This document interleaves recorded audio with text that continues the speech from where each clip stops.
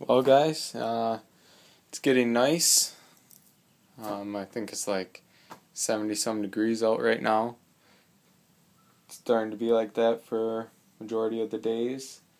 So I'm thinking I'm going to take this glass door out, or panel, or whatever you want to call it, and put in the screen back in. As you can see, there's a dent right about there. But that's because the dog walked into it. So we had to put this screen thing here too. But that's what I'm up to. It's just a simple, easy project.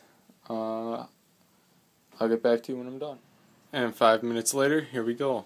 What I had to do was, sorry it's so bright, put a screw there, one in the middle, down here,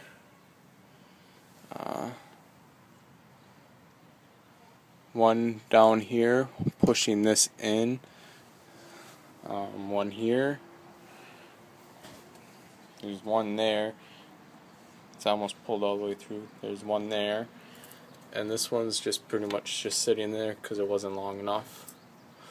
But that's how I do it.